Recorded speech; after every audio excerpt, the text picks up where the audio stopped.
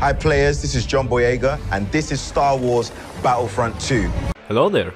Do you like spending your time waiting hours in lobbies just to realize your opponent is a level 1 who rage quits after the first round? So you can keep on waiting for the next player, which due to our shitty matchmaking will take you at least 20 minutes. Or even better, you get the 1 HP glitch so no one can die and you can explore the map forever. We are also proud to announce that we have literally no security when it comes to cheaters, so cheaters can literally get admin commands by hacking their client. So should you actually be lucky and find a working game, which is highly unlikely at this point, then you're likely to keep getting respawned by a player with admin cheats. However, if you are one of those cheaters yourself, you're in luck, cause we won't do shit about it. We also won't do anything about the 1 HP glitch, since simply denying it and deleting all evidence is easier than fixing it. Now, in the case that you actually find a working game, which is again highly unlikely, you at least still have all the unbalanced bullshit and glitches to deal with. Not to mention our toxic player base. Now, in case you think, well, I just wanna have some fun and do some private 1v1s against my friend,